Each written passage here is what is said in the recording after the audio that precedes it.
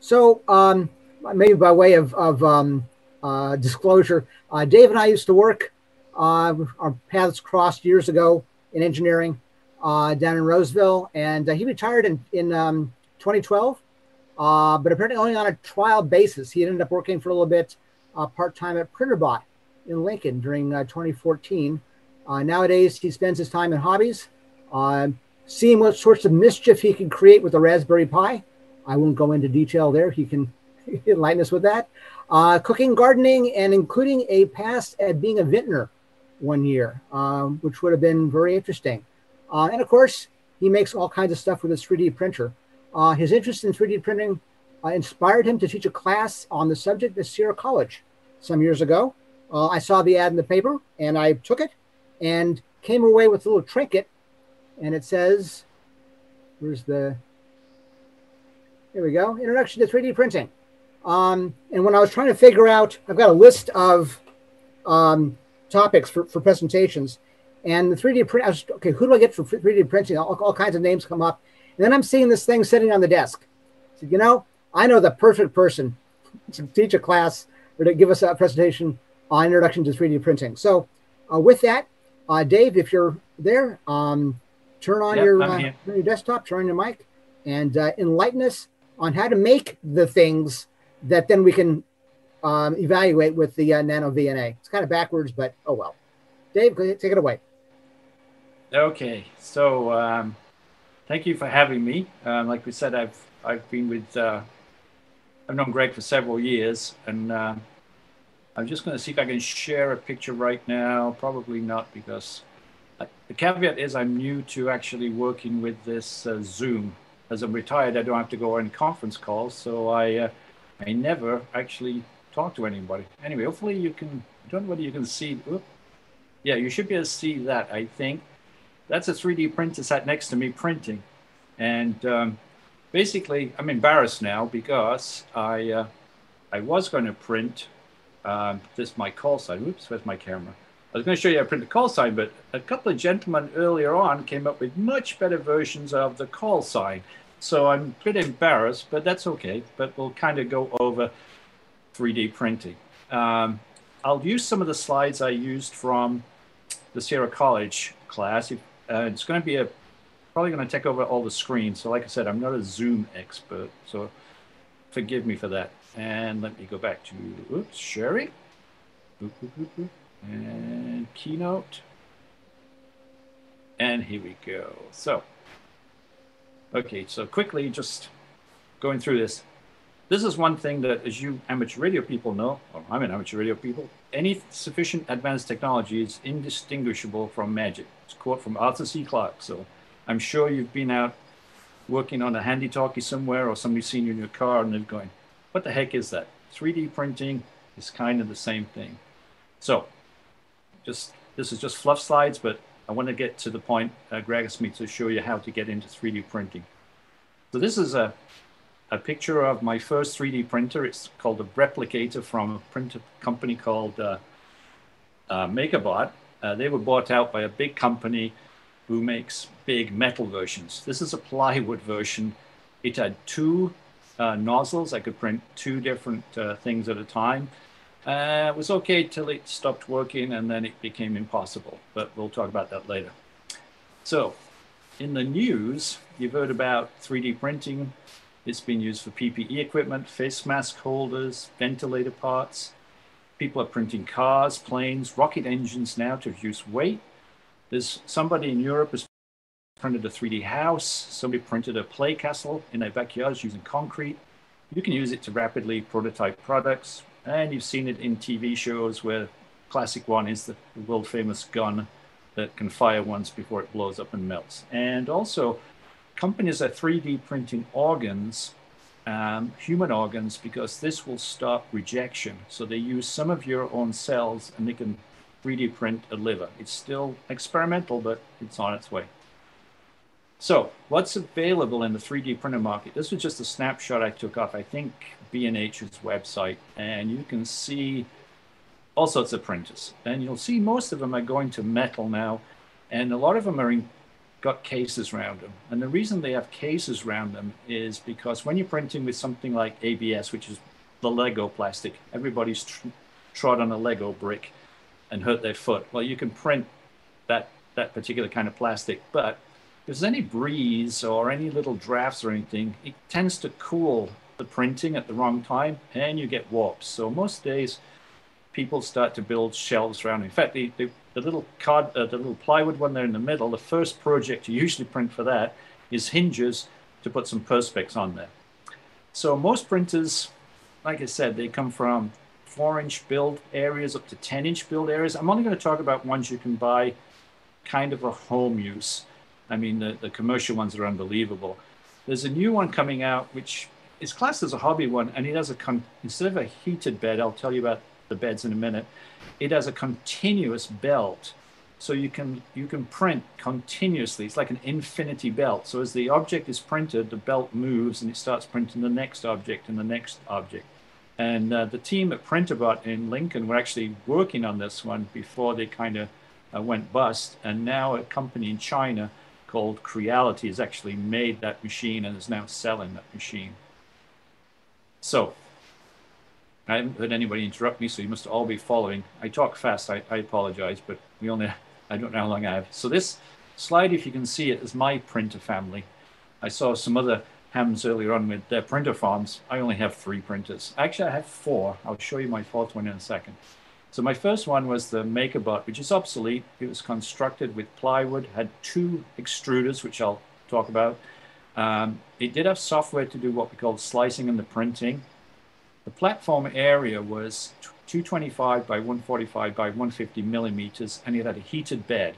And a heated bed is what you need if you're going to print ABS or exotic materials like carbon fiber or Ninja Flex. And it cost me, I think, about $1,200. I mean, it was, my wife had a conniption fit, but I told her it was my retirement hobby. Anyway, then I went to work for Printerbot, who've closed, but they're restarting up again. And they did plywood at the beginning, but they moved to a metal model. And they tended to have single extruders. They didn't have any software whatsoever. They relied on other people's software, which is good and it's bad. It means that it can be used anywhere. But I heard earlier on somebody mentioning profiles for that device you were discussing. Each printer will have a profile that describes its build area, whether it's got a heated bed, etc., the speeds it works at. So it's one of the flexibilities you have. This one would only print PLA because I did not have the heated bed. That was another option and a bigger power supply. And that one cost me $399. And then last year, I broke down and bought a Creality. It's a Chinese clone of all the other clones. I mean, of all the other printers. They all follow the very same format. The printer firmware on the main board is usually a variation of something called Marlin. This one is all metal. It has a single extruder, one thing. There's no software with this whatsoever. And of course, being from China, there's no instruction booklets whatsoever, except a few little IKEA kind of diagrams. It has a heated bed, so I can do ABS and PLA and others, but it has a bigger area. And you'll see the price was $289. And actually, it's printing now, and you probably can't, you might be able to hear the fans, but if I was using one of my earlier printers, you would ask me to turn them off because you would hear the stepper motors just whirring away. This one is printing right next to me. It's literally, well, let's see. It's the width of this bottle. Oh, you can't see that one. Sorry. Anyway, it's right next to me and it's printing right now. Here again are the versions of printers that are out there. You'll see they're nearly all metal now. The ones in the middle, Ultimakers, they're from Europe, and a lot of people class them as the Cadillacs of 3D printings. They are quite expensive for home use, but they do get a good write-up. And they released their software for that printer, which is called Cura, C-U-R-A, and that's what I use for slicing and controlling my printing. And it's free software. It's pretty good. The one on the left there called the Ender, that's the current machine I have. The little display on the right-hand side is slightly different, but that's my new machine that's printing next to me. And the top there is the Printerbot ones, and the top corner of the Play is the small one that I originally had. Now in the right-hand corner, you'll see the 3D Doodler, the world's first 3D printing pen. So yes, you can print with a pen or like a pen. You've got to remember that you're extruding plastic, which means you're melting plastic, which means that little brass end there is quite hot. But you can actually use the 3D print, that doodler, to actually 3D print things. I've actually repaired a 3D print that failed with the 3D doodler. So everything's possible. So what can you print at home? So ham radio people, project boxes, of course, Morse code keys. I'll show you one in a second. New tools or adapters for existing tools, replacement parts for broken stuff. I heard one of you mention that. Signs, yep, you got to have your call sign made. Microphone stands or microphone clips. And in other words, whatever you can imagine, you can print. You can make molds for other things. You can make toys for grandkids.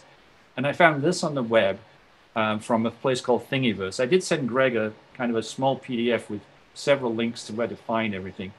This is a complete satellite antenna rotor tracker built with 3D. Obviously, the stepper motor inside and the bearings and the various rods are not 3D printed, but all those parts in red were all 3D printed and designed by this amateur radio, Jay Burns. And so, as I said, you can do it. So let me just see if I can click back to the camera for a second. Okay. So what can you print? So you can print a lightsaber, which, you know, every self-respecting ham probably needs as a lightsaber. I spend a lot of time trying to connect my shop vac to various power tools. So I'm always making these adapters. Oops, there we go. Now, the nice thing about 3D printing is, if I can show, can you see it? It says vac, and it has an arrow. So I know which part goes on the tool and where the vacuum cleaner fits in now. So you can design this into your tool. This is another one I made for a tool I got from Harbor Freight. Their hose connector was like a little clip that you slide on. So I made this in two parts, black plastic and white plastic, and glued it together till I got the idea. And then I converted it to one solid piece. Oops, where's the camera? One solid piece. And actually I put little knobbles on there so I can lift it on and off. If you've got grandchildren, of course you have to print them toys, which my granddaughter loved these octopuses. She talked to me one day over FaceTime and said she wanted everyone in the color of a rainbow. So we had to make some of those. Project boxes. So this is one for Raspberry Pi.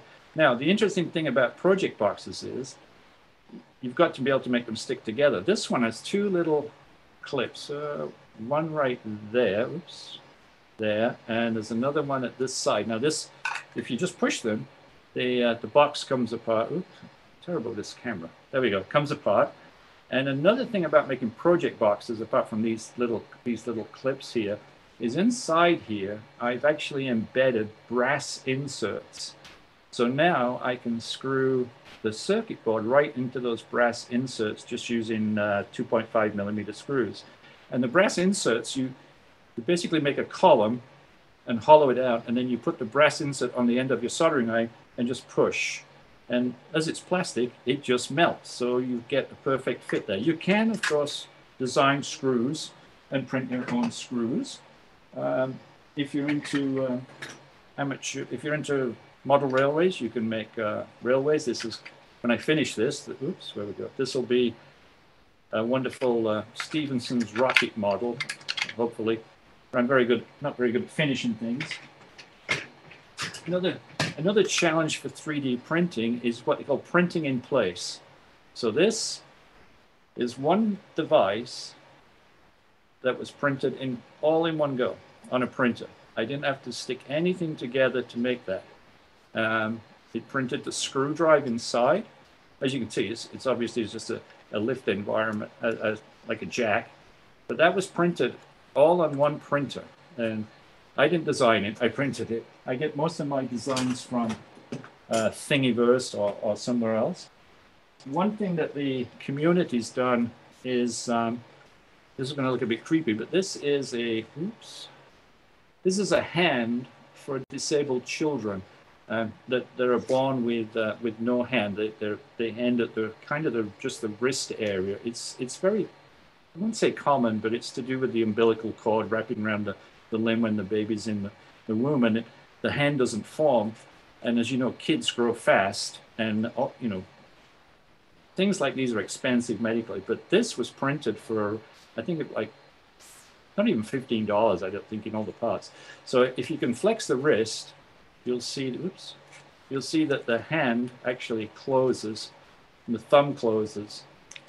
And therefore, the child can actually catch a ball. They can hold a handlebar for bicycle riding. And this is a group called Enable, and they print a lot of them. You can see there's a lot of wires on here. Oops. And that's how it pulls together. But these days, they've enhanced that by using like the Fleximent filaments. I'll show you what can go wrong, but how you can save the day. So, for example, I wanted to make a Christmas box. So there again, it's just a simple box, red plastic, green plastic, not painted this time. But I was printing an ABS plastic, and I told you that they get affected by weather, by drafts. Well, look at the horrible wrinkles on this box. Now, as it's a box for Christmas, it just looks like it kind of was wrapped badly. So yeah, so you can save prints even though they go wrong, okay? What else? Oh. So have you ever thought of a speaker system? So how about this? This is a mathematically designed speaker for one of the original iPhones. You plug your iPhone in here, and there's a charging thing. But there's two holes here, because that's where the speakers for the original iPhone came out. And then this just echoes, you know, the sound round. It's like the old Edison horn. So how about a couple of those on your desk? And as you can see, it was actually printed in place. And everything, again, we'll cover how to do printing. So these are some of the bizarre things you can print. You can print anything. This looks like a little, whoops, where we go. This is to show you the details you can get. So it's a puzzle box. There's two pieces, but try and get it back together when you've never, well, I'll have to do it later now because I've taken it apart. But you can see how smooth some of the, oops, there we go. The curves are on this, on 3D printing. So why you can make such great molds and things. So before we move on to the next slide, I've talked about printing in place. I wanted to show you this mechanism. Okay, this is actually a complete spring and release printed in place. So there's cogwheels and there's a print. And if I just have to hold it carefully. If I pop that, you'll see it spring open. So now that you're interested in 3D, and we know that the Morse code keyers need a spring to bring them back, how about designing a Morse code keyer with a complete 3D plastic spring environment by using these gears? So there's your challenge for this evening, or your homework, okay? So any questions so far, or shall I keep on zooming and tell you how it all works now? That horn is terribly fascinating. This is Brian, AI6US. That horn is fascinating. So many of us have top firing speakers on our, on our radios.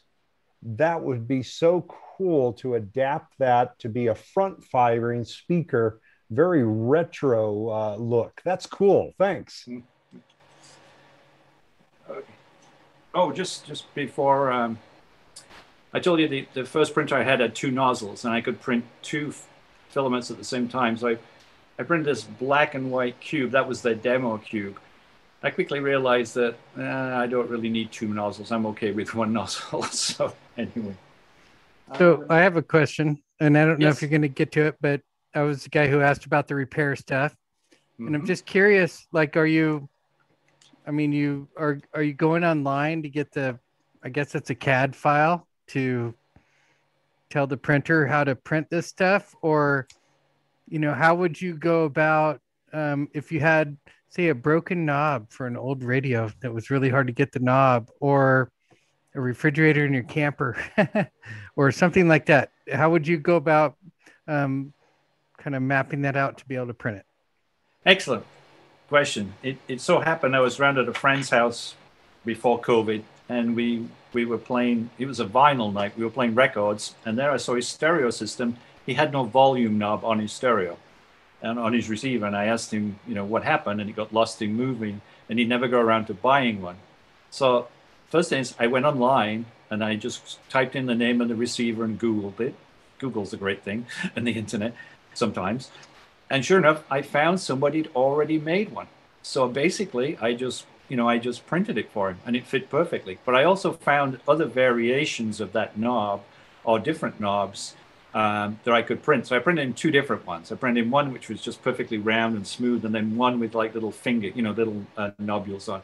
So the other way you can do it is, I mean, if you can find a CAD CAM, you're okay. Or if you can find a picture of it, it's possible to take a picture, a 2D picture, and make it into 3D. There's various things on the web you can do in image manipulation, or you can, design your own. One of the sections I cover is kind of tools. This is one of the tools you'll probably need. It's a set of calipers, so you can measure everything. And believe it or not, this is another tool you'll need. Oops, that's for getting things off the print bread, because they tend to stick sometimes. So you can Google it, or you can design it yourself. It's easy. Most knobs usually have that D shape. So if you can work out the caliber, that size, you can do it from there. Okay. There's another good point to what you were asking. When you're doing CAD CAM designing, or any designing of any box now, if you suddenly come across, say you're designing it, you want to make sure you get the right screws. I'll just quickly jump to Safari. Okay, there's a company called McMaster.com. I don't know whether you've ever heard of them, but they sell every known piece of hardware to man. And if we click on alloy steel screw, for example, my internet's slow, and we scroll down to this wonderful words here. It says CAD. For technical drawings and 3D models, click on the part number. So we'll click on the first screw, for example. You click on product details where it says the word CAD, and right there is a drop-down menu of the various models they have of that screw. And so you can bring that screw into your CAD CAM package, and you'll know it be the exact same size that you want. And so that's one of the nice handy things. While I've got you on shared, let me show you Tinkercad. Hopefully you can all see that screen now. I was redesigning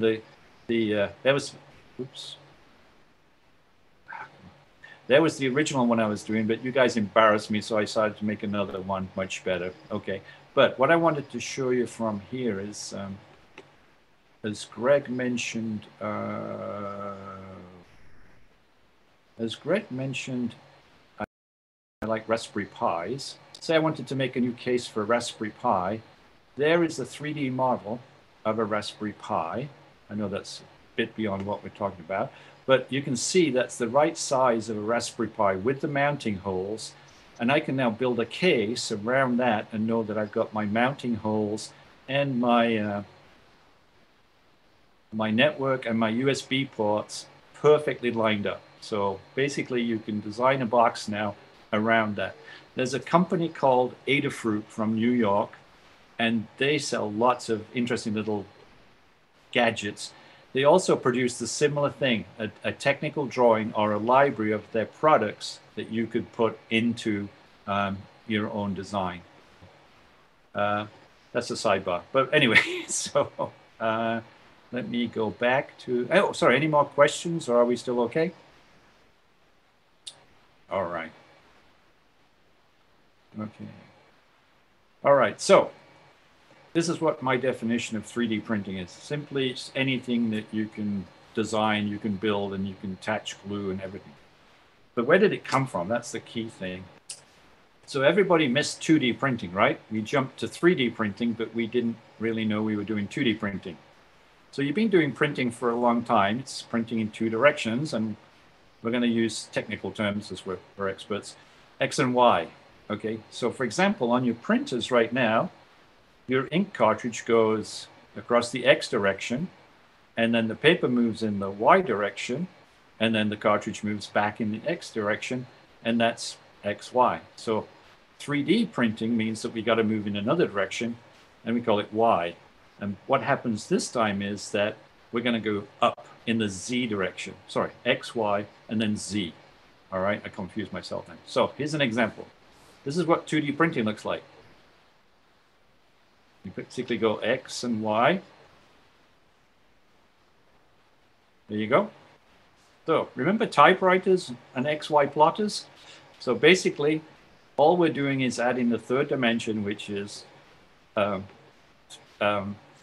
We're going to go up in the Z direction. Now, some printers move what we call the print head or the extruder up, and some printers move the platform down. Different ones, different variations. It depends on how the engineers designed it, and also where they wanted all the moving parts to work. Some extruders or print heads actually have a servo motor in them, and some don't. In other words, the filament, we'll talk about that in a minute, gets pushed from somewhere else, unlike my printer. So got to think X, Y, and Z. If you're into CNC machining and a thing called G code, you can actually read the code and find the X, Y, and Z instructions. So I'll cover now what's an extruder, a heated bed, bed leveling, FDM or SLA. That's the different techniques you can print. FDM is the plastic I use. SLA is a resin, and I'll kind of cover the comparison over that as long as I don't run out of time. Filaments and additive versus extrusive manufacturing. If you think about, if you do woodworking and you turn on a lathe, or metalworking and you turn on a lathe, you're actually extracting material from the model. With 3D printing, you're actually adding material to the model, or you're building something. Remember the replicators from Star Trek, how you started with tinsel and then a cup of Earl Grey appeared? Well, that's the magic of 3D printing. So once again, we're going to use X, Y, and Z as the axes nowadays. So the extruder, or the hot end, it depends how you call it. Basically, there's a hot piece of metal in there that gets heated up to 220 degrees Celsius and melts plastic. And then it gets pushed through from rollers, which are driven again by a servo motor. And the hot end is what's going to deliver the plastic in thin beads or lines. It's got a heater and a temperature sensor in there. And some, like I said, some have the gears in there and some don't. It just depends how they're designed. There are some designs now where you can actually remove the hot end and replace it with another hot end which contains a laser, so you can make your 3D printer into a laser etcher or a very small like a Ryobi drill, and you can now make it into a CNC carver. So they're changing all the time about how they do these things. This is an example of a Delta printer. There's an optional heating bed at the bottom. On the right there is you can see the heating coil in the lower right corner there. The block with the big red wires, that's the heater block. At the top, you'll see the servo motor, and you can actually just see a piece of red filament going through there and how it's pinched as it goes through. Filaments, like I said, ABS is Lego plastic. PLA, that's the one I tend to use a lot now, because with PLA, I can print in the house. With ABS, I can't print in the house. My wife hates the smell of melted Lego. PLA smells a bit more like popcorn. There is wood fiber now. That's got some bamboo texture in it. In fact, the little speaker at the bottom there is made from bamboo fiber. There's a thing called Ninja Flex, which is flexible. People have produced a better plastic. I think it's called PJEG, I think. I can't remember. I haven't used it yet. I tend to stick to PLA because it's quick and it's easy for me right now. But one of the things that happened at Printerbot was a company in Germany called Procini. They took the 3D printer from Printerbot, and instead of a hot extruder, they actually put a syringe in there and extruded marzipan and potato puree and chocolate. And they made a 3D printer for the catering industry where you could design logos for cakes and everything. So if you think about it, you can do it. So some of you are probably familiar with CNC and CAD-CAM machines. All the models that I've talked about today are usually in what they call STL format. The file ends in STL, and they're interchangeable. And you can find programs that will take a file from one CAD/CAM program and put it into STL for you. G code is ultimately what gets sent to the printer, line by line, literal instructions: move X, move Y, extrude plastic, and then move X, move Y, extrude plastic, move X, move Y, move Z, extrude plastic. Brims and rafts and supports. So when you make a model, as we talked about a box is pretty straightforward. It has no what you call overhangs. Overhangs are where you want, like, an example is a mushroom. You imagine a mushroom, okay? So you've got a stem of the mushroom, and then you come up to the crown of the mushroom. If you made that mushroom model and tried to print it, what would happen is that I'll show you the slicer in a minute. The printer would print, as we said, X and Y and then Z. So it would start to build up the model up the stem of the mushroom till it got to the point where the crown is. And you know, the crown will be hanging over the stalk. Well, there's no connection there between the crown and the stalk until further up in the mushroom. So the printer would just start spewing plastic in midair. It would be a complete mess, and I've seen plenty of those. So you do what's called supports to hold those things in. Or another way is, to, for example, in the mushroom, and now that I've thought about it, you can turn the mushroom upside down, and as long as that curve of that mushroom doesn't exceed like 45 degrees, you could probably print that upside down without any supports. I know that sounds gobbledygook, and I'll try to cover that. A brim and a raft. A brim is just to layer some plastic around the model you're printing before you really start, and that way you can check your bed is level, your plastic's extruding okay. A raft is used if you're printing something that's got a very thin layer at the bottom that's touching the base. Like, think of an inverted pyramid. So the point of the pyramid is like, you know, 1 little millimeter. You'd probably build something like a raft where there's more plastic to hold that as it went up. Actually, to be honest, you'd build a support for a pyramid. Take that example back. But a raft will hold something more. And support, as I said, is for anything that's over like 45 degrees, you might want to build a support. A lot of the software will build it for you now. You don't have to worry. You just tell it you want some support. Infill percentage. So most of the models, like the box, is well, like the octopus, for example, I showed you. If you did an infill of 100%, the body of that little octopus model would be solid, and that's a lot of plastic. And you don't want to waste a lot of plastic, so you can reduce that infill as much as you want. If the part you're making is not very strong, you can drop it down to 1 or 2%. Sorry, 5, 10%. If you want it to be sturdier, you probably want to go up. And if you go up to 100%, then it's rock solid, all plastic. If you are using and we'll talk about this, an outsource like 3D hubs or actually Staples, is it Staples? No, UPS, to print something for you, and you pay by plastic and by the weight. If you give them a model that was solid, you'd be paying a lot of money for that. They're still relatively cheap, but you can save money by not having solid models. Shells is the definition of the, as we said, the model we're going to do is not particular, it's going to be hollow, but you need enough shells to make an outside surface for it. So, and then you infill from that. The watertight model means that you've got to make sure there's no weird holes in your model. It's a bit hard to understand if you've never done 3D modeling, but if you do 3D modeling and you play with all the little faces and you click on various things, you can inadvertently make a model that's not tied together. Think of it like the skin is not all the way around the model. And when you print that, you can get some very, very weird things. So the next term I keep mentioning is slicing. So we talked about the model going in the XY, when we print the XY area and then the Z area.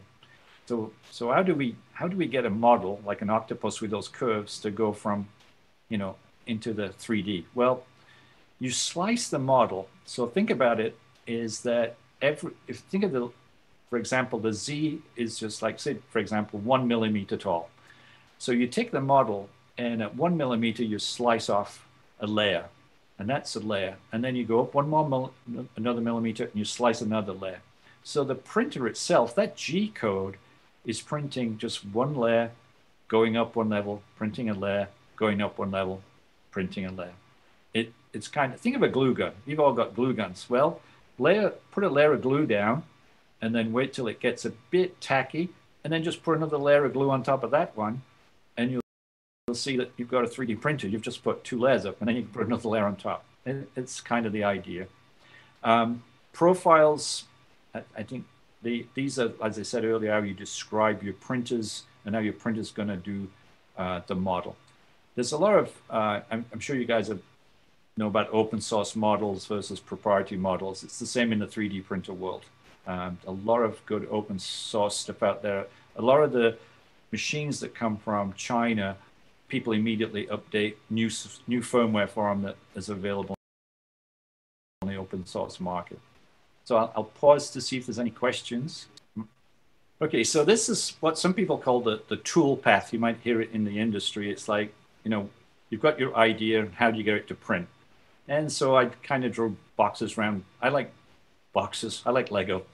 So you have an idea, you design it, you slice it, and you print it. And you can start from scratch with your idea. I've done some of those, like the adapters for the shop vac. Use some CAD/CAM software. Then you need some slicer software, and then the printer that drives software. You can search the web for ideas. There's lots of sites where you can pay for ideas, or you can get them for free, or send somebody money for a cup of coffee. Some software does a slicing and printing together, or you can send it to someone. And I heard some volunteers earlier on at the introduction who said they have 3D printers and can print for you. So there's various places. And I said UPS actually prints them. Libraries, Sacramento Library had some 3D printers going. The one thing is, I haven't mentioned, is it's not a fast process. So don't think you're going to go down to the UPS store with your model and it's like a photocopy machine. They're going to put your model off your USB stick in their printer and you're going to go, okay, it's ready. No, it takes a while. The little call sign that I showed you earlier on took 40 minutes to print. And the longest print I've ever done was 9 hours. And I was very nervous. I don't like leaving plastic and machines running for 9 hours at a time. Anyway, slicing. This is kind of a presentation of slicing. So we start off with a cube and we slice it, and then we print each slice at a time. Overhangs. I'm sorry, I made a lot of stuff for my granddaughter, so this was a toy. This was one of the wonderful minions. What I mean by overhangs is you'll notice these little goggles stuck out there.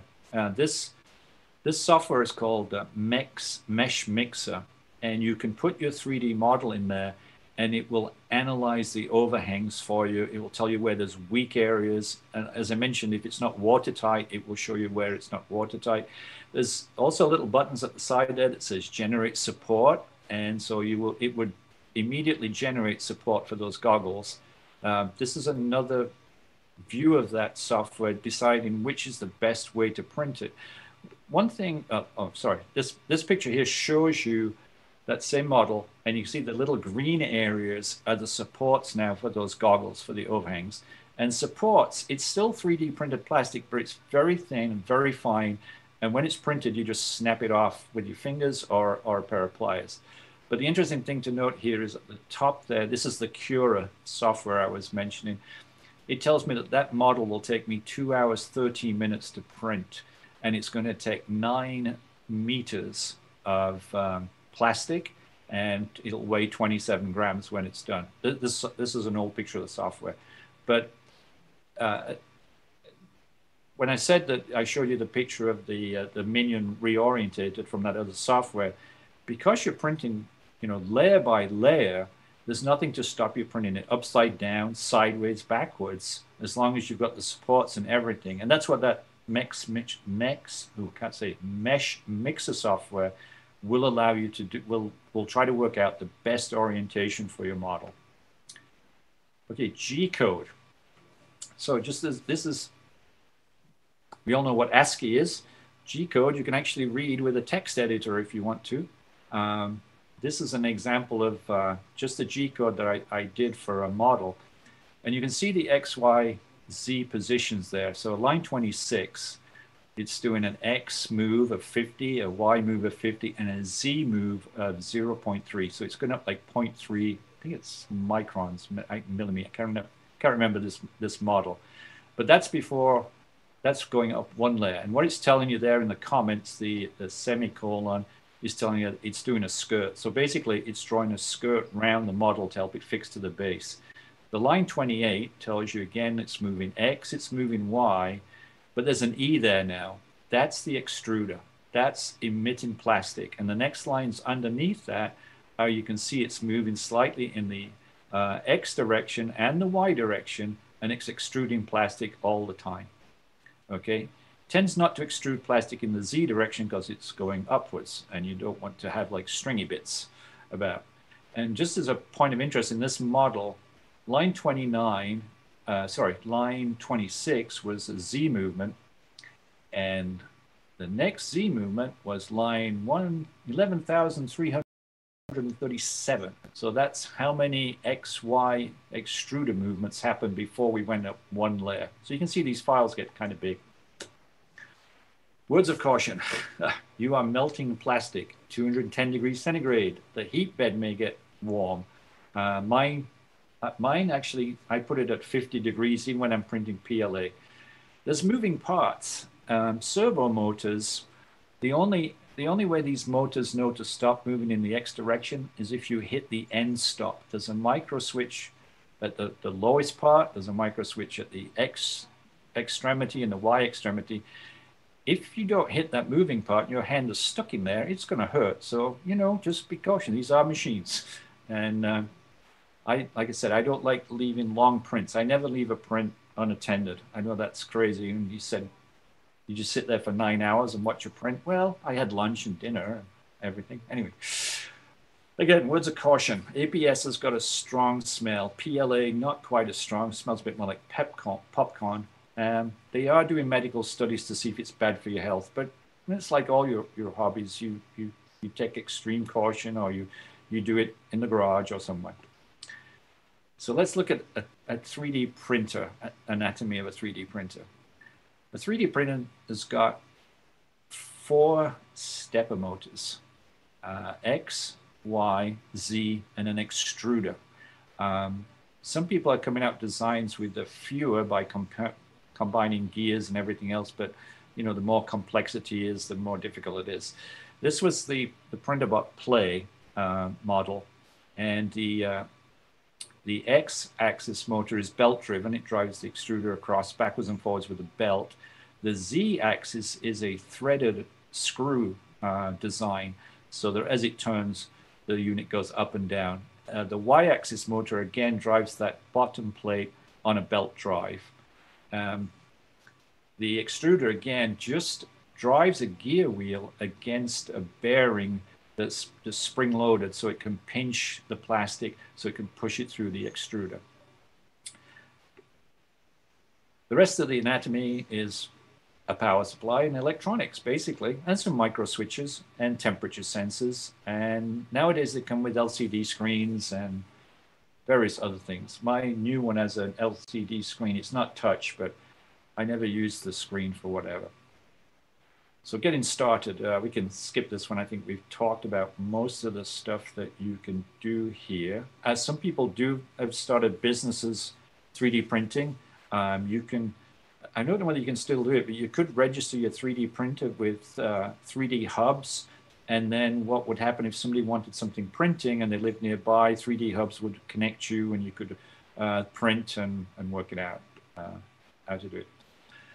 So to buy or not to buy, well, again, it's up to you. These are some of the supplies you'll need. The nice thing about the Chinese machine, the Ender 3, it came with a complete toolkit of Allen keys and screwdrivers. None of the others tend to do that, so you probably need your own set of hex sets and everything else. You can build one from scratch. For example, the Printerbot team posted all their designs onto, I think it was GitHub. the big place where everybody puts software. I think all their designs are there, and you could build one if you wanted to. There we go. So software. Okay, where can I print? Somebody asked where you can do that. Popular sites, Thingiverse. You can get a lot of stuff from Thingiverse. I get stuff from Thingiverse. There's another one called Yegi, uimagine.com. One other interesting thing is you can scan your own, scan things in with your smartphones or your 3D or your scanner. There are 3D scanners, and there's actually 3D scanning apps now for smartphones, and they will give you a model that you can print. In fact, during the pandemic, when it started, one company issued an app where the smartphone took a picture of your face, and then it built the mask for you, and then sent you the 3D file that you could print your own mask. So it did an analysis of your face and then built a mask for your face. So I read the other day that somebody broke a microphone cable clip. They do a lot of podcasting, and they broke the clip. So what they did is they put the clip on their 2D scanner that comes with all the printers these days. They scanned the 2D image in. They put it into some graphics software where they kind of painted in the bit that was broken. They converted it to, I think, an SVG model, which is a file, which is a graphics file you can move around. They brought that into a 3D program, and then they just selected the surface and extracted the surface up, I think, 1.1 or 2 millimeters. And now they had a replacement clip for their microphone cable, just done by scanning in the broken one. So it's up to your imagination about what you do. Software. You got to have software. It varies from free to very expensive, easy to use to very complex. When I say complex, if you use CAD-CAM programs, then Autodesk Fusion 360, which is a CAD-CAM program, will be easy for you. If you've never used one before, it can get boggling in all the stuff, but there's plenty of free classes online to model software. If you really like numbers, you can program 3D models mathematically in a program called OpenSCAD. And there's a definition on the left side of a dice, and go for it. All you software programmers will like that one, but it's beyond me. This was Tinkercad, the one I was showing you earlier. And wow, look, a model of a dice with actual numbers in. That's pretty easy to do. And basically, if you look in the lower right corner, there's a shape called a dice. So you can easily put the dice in there and make it. Program called Blender, which is an animation software. It's very, very powerful, but it makes 3D models. I mean, you animate 3D models in it, and guess what? If you've made a model, you can click on it and you can download it and print it. Again, this is Auto Fusion 360. It's an incredible program. It's this one. You can, for example, this little shell case here, it was designed for a broken part. Basically, it's a fob for a gate opener, and I broke off the top piece. So I can model it in this program, and I can set the parameters of the measurement so it's exactly right, and then I can print a replacement part. So you're asking how you could do that. This is one way you can do that. You can get the software for free. That's the nice thing about this. It's, like I said, it's very expensive, very powerful, but you tell them you're a student or you're a hobbyist, and you get a free license. So there you go. Microsoft did release 3D Builder. I'm sorry I don't use Windows. I'm not sure whether it's still probably there, but again, you can see that they've already got simple models to use. Okay, I think I've covered most of these things. Overhang, solid parts, printers one, fit parts together, glue them, screw them. Okay. Oh, software. This is. I just wanted to show you about support. So this is, if you remember at the inauguration, there was a weird picture of, I think it was Bernie Sanders sat with his glasses on and all wrapped up because it was cold. And I found this actually on the web. Somebody made a model of it. If you notice down in the lower right, this model would take 23 hours to print. So obviously I'm not printing this model, but I wanted to show you how it's oriented. He's kind of laid back because there's a lot of overhangs. If you look, if I put his feet down, there would be, his butt stuck out and stuff. So this is what the program, this is the menu where I said select support right there, generate support. And that's what the program did. It looks messy because it's in the preview mode now. You can only see those supports, but you can see basically all the little lines that go down from his legs and his feet to the base. And they're going to be printed in a very fine, flimsy filament plastic. And it easily breaks off, and there you go. But again, 23 hours is a long time to print. And remember, you're printing by melting plastic. And if anything can go wrong when you've decided that you're going to go to bed and leave it running, it's going to go wrong. And the worst thing that can happen is that, for example, the Z motor may break or the coupling may break. So either the base is not moving down, or, in other words, you have 0 Z movement, but you're still going X, Y, and extruding plastic. And guess what happens? It doesn't know it's not moving, and it keeps extruding plastic. And when you get up in the morning, your printhead, if the house hasn't caught on fire, is immersed in, what did it say it was? 3 kilograms of plastic. So that's why I don't like leaving them. The other thing, too, I should mention, when you're printing, you can print from a computer. I've been printing from some software called Octoprint. I'll show you that in a second. You can print by putting the print model on an SD card and just putting it into the printer, and the printer can print from an SD card. If you're printing from a computer, don't shut the computer off because it's driving over USB, so your print stops. Don't decide to do a software update in the middle of printing because that will probably screw up with the USB, so you'll lose half your print will stop. So there's, all those things I've tripped over for various reasons. Anyway, MakerBot. This was the software that came with the MakerBot. You put the model on there and you send it off to the printer. It did the slicing for you. Again, it had some controls. This is Octoprint. Runs on a Raspberry Pi because that's one of my favorite new toys. This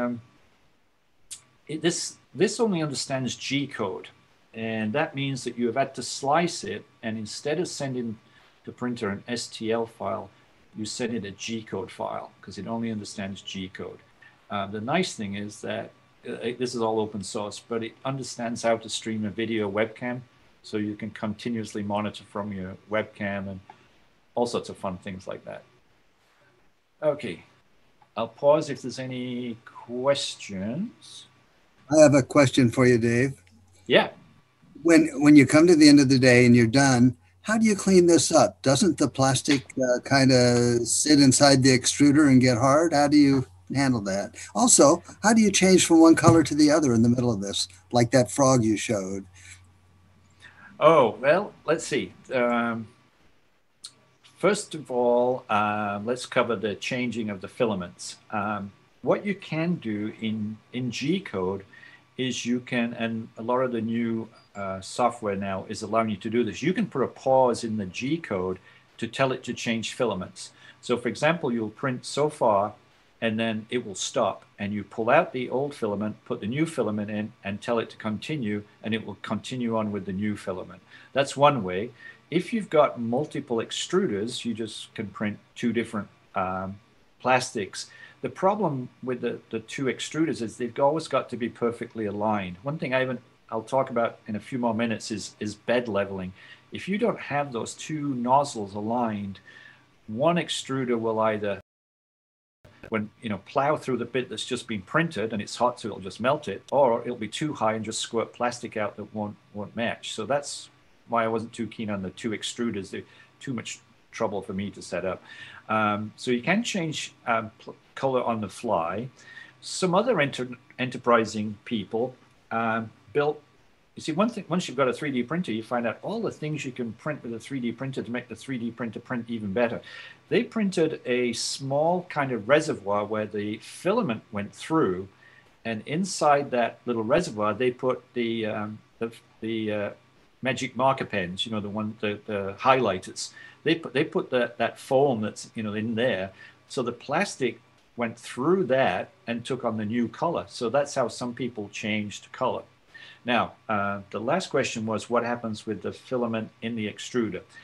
If you're continually printing, day after day, it's not going to stick in there. On some of the earlier ones, it was a problem. So what you would do is you would heat up the nozzle with one of those controls to even more than 200, 250, and then you would grab hold of the bit that's sticking out the extruder and pull and unplug it. That's about the only way you could get them out. So usually when I finish printing, if I'm there when it finishes exactly, and usually when a printer's finished, it moves the print head away from the model, and if it's moves the model out so you can get it off the print bed. If you quickly go to the extruder, then you can, depending on your printer, you can easily remove the filament because it's still wet down at the bottom, still kind of moist in the printhead. If you leave it too late, you can again turn on the hot end, turn on the heater, and then just pull the plastic out. So that's usually what I do. If I'm going to store it and I'm not going to print next day, is I get it out there. If you do get the hot end really jammed, in other words, you heat it up as much as you can, and you've tried pushing, you've broken off the piece you're trying to pull out, so you try pushing new filament in there, it gets difficult. You may have to actually replace the nozzle if it's just the nozzle that's clogged. And in fact, all printers usually come with a replaceable nozzle because it's a small brass piece and it's continually heated up to 200 degrees, and it's brass, it's going to wear out. So you can do that. I actually did free my MakerBot one. I took the nozzle off and I used, it's a 4mm hole is the extruder nozzle on mine. I got a smaller drill bit and I carefully kind of drilled through the plastic, but I had to replace it eventually. So anyway, hopefully that answered your questions. Yeah, interesting, thank you. Okay, so finishing prints.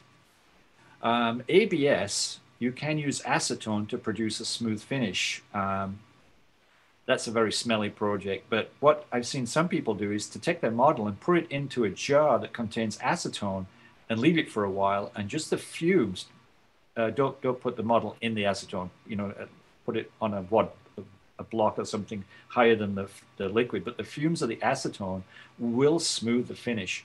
It's hard for me to show on the camera, but I'll see if I can do it in a minute. You will see the lines of the layers, and that's what you can get rid of with acetone and ABS.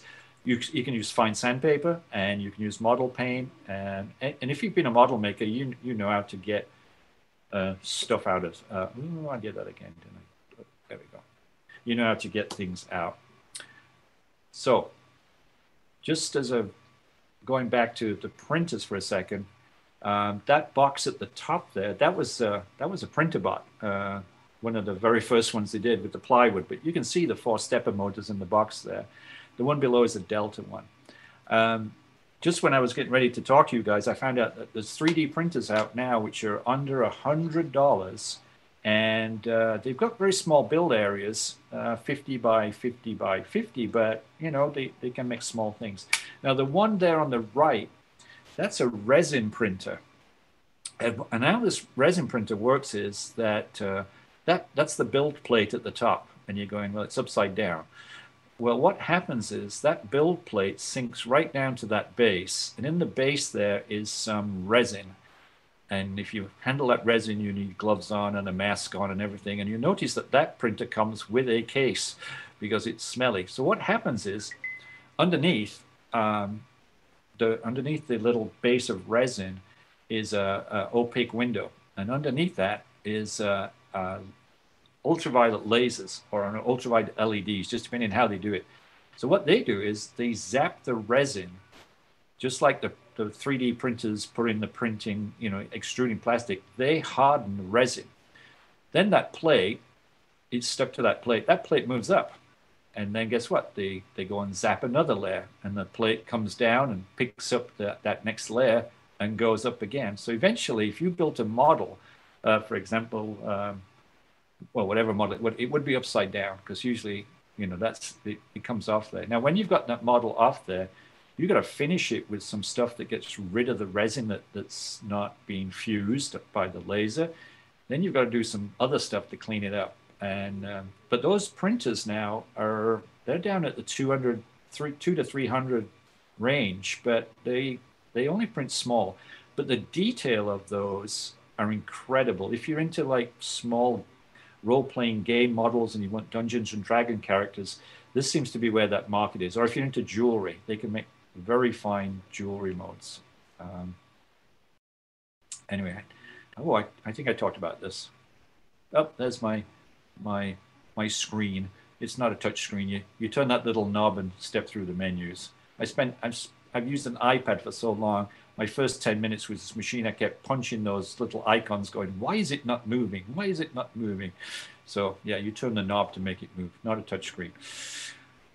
Okay, I think I mentioned where you can go to get things printed. Staples and the UPS store. There's a company called Shapeways and Pnoco. Hacker Labs, it was at Sierra College, but I think with COVID and everything, they're just down in Sacramento now. They have at least 2 or 3 printers, and as I said, libraries got them. But again, it's a slow process. You're not going to whiz in there and 10 minutes later whiz out. It's got to be planned and booked. And sometimes I think places like the library and the Hacker Lab will get your model and then call you when it's finished, I think. Most services will check your model can be printed. In other words, it's watertight. And remember, if you're going to use one of those places, try to make your model as hollow as possible. If you were making like a rabbit or something, I don't know. Anyway. So I have a love-hate relationship with my 3D printer. Overhangs with no supports, we talked about. The model not watertight. Here's an interesting one. This is like all software, an incorrect profile for your printer. So for example, I have a PrinterBot and I have a Creality. If I select the PrinterBot profile and print on the Creality, it might not work very well. Different parameters for turning heat on and off and things. The other interesting thing too is knowing what size your nozzle is and your filament. There are different sizes nozzles, different filaments. I use 175 millimeter and a 4 millimeter nozzle. I once sliced a model for the wrong filament by accident. I ended up with like spaghetti. It was like throwing out bits of plastic. Terrible. Computer gets hung during printing if you're using your computer. Like I said, don't do any firmware updates or whatever. Also, you might want to put your computer on a UPS in case you have one of our wonderful PG&E power fluctuations. Mechanical failures I talked about. Oh, running out of filament. That's always a fun thing to do. There's nothing like being into 4 hours of a print and seeing the last 2 centimeters of your filament disappearing down the hole. And, you've still got 6-7% more to go. So that's why I have these things I've learned over the years. Now, one of the problems that you're all going to have when you first start is, I call it stiction or the lack of. You've got to get your model to stick to the print surface. One reason that I went off using ABS is that you need to have the bed heated all the time, and you had to use some special tape or some special slurry, like hairspray, and I didn't like it. And so I don't use that anymore. But still, you've got, even with PLA, you've got to get your bed level. And here's an example of what happens if you don't get that first layer right. As we I explained, you move in the XY direction. So you can see it kind of drew a box, and then it did a zigzag fill pattern. And then all of a sudden, there's a blob of plastic and no more pattern whatsoever. And that's because it didn't stick at all. Okay. It thought it was sticking, and then it lifted. And this is a PrinterBot machine, and they use some special blue tape to put down there. I haven't seen it since PrinterBot disappeared, but I'm sure you can buy it somewhere on eBay. This is a close-up looking at the layer. This, by the way, that's just this printer used to do a brim round before it started to do the model. And again, the idea is so that you can see that it's going to print. And if you look on the left-hand side, it's still not quite good. There's that circle area at the top there shows that it was just not quite right. It was too blobby. But if you look then at the right-hand side, that's kind of a pretty good first layer. And that's a 3 millimeter square I make. And in other words, when I'm testing the printer and I'm setting up, I have a standard 3mm design that I print. And if I can print that and it sticks and it looks good, then I know I can go and start the next model. Now, some printers have a self-leveling mechanism. At the side, the printer bot did, for example, at the side of it, it has a metal detector, basically. And they go down, and you still got to set it up to the right offset. But once you've set it off, once you've got that offset correct, the printer should always then print level. In other words, as the print head comes down, it knows that it should be 0.2mm across and go up. And so other ones you print by hand, you level by hand. And that's usually 4 knurled knobs underneath the print plate. And you've got to adjust them, and there's alignments for it. And as I said, I did a big print for my son while he was here in summer. And then I was doing some printing afterwards. And for some reason, my bed wasn't level anymore. And it's because I have a granddaughter who was sat watching it. And you know what grandchildren are like. She found these little knobs you could like twiddle. So it took me a day to reset that one up. So again, trying to get this first level, we call it Goldilocks. So this is a presentation of the printer bed and the extruder or the hot end and how to get that perfect bead. And you want to make sure that, you know, there's just that gap that you can squirt plastic out and make it stick against the base. That's going to be once you've got that down, you're probably fine. Once again, the 2 different printers. Mine on the left, you can see the knobs underneath. If you look carefully, you'll see those big 2 front knobs. There's 2 at the back as well that level that bed. This bed, by the way, is glass. And so I don't need to put any sticky tape on there or special glue. The glass it's been really good since I've used it. I do have a scratch on it because, as I said, the micro switch there on the left-hand side, I didn't tighten fully when I built this printer. And that's the Z end stop. Well, it came down and it knocked that micro switch just slightly down. So the next time it came down, it kind of put the brass nozzle into the glass and made a nice little scratch. But anyway, we fixed it. The one on the right there, that's this new, same company, but this is the resin printer. And there's some good articles on the web. There's a good video on the web of a guy using one and showing you all the dangers of the chemicals. And to me, that's too messy. And I don't need to print that fine. But again, it depends what you guys, you know, what you want to print and how you want to print. A quick comparison between the 2. The plastic I print, PLA, is about $25 a kilogram. You can pay more for carbon fiber and the other things. You don't really need any special handling. You need to keep it dry. You can sandpaper it. It's a slow printer. And compared to the other one, you need bottles of resin at about $40 a kilogram a bottle. You need gloves and a face mask. You'll need a resin remover. You need ultraviolet light, actually, for finally curing the print. I forgot to mention that. So finally, when you get it out, you've removed the resin, you've got to put it in another box with another ultraviolet light for a while to get it to cure. One person I saw on the web actually put his out in the sun because the sun is the source of ultraviolet, but it's got different rays. So when his model came back in, part of it was sunburnt because it got the wrong rays. Anyway, again, they're about the same price now, but the FDA ones like mine, you get a bigger print area than you do for the SLA one, the resin one. A couple of resources, but I sent Greg a list of resources that you might want to use. Time for any questions, just summary. You model it, with these software packages, you slice it, and you print it.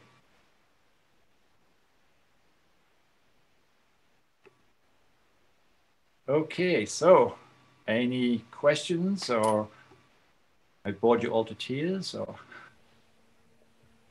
Very good, Dave. Appreciate it. We'll have the resources when I do the video. Part of the description will have those things listed there. Any quick questions? Nice job. Thank you. Great presentation, Dave. Yes. Welcome. Very good. Thank you very much. Thank you, Dave. Appreciate it. Nicely done. Brian, back to you.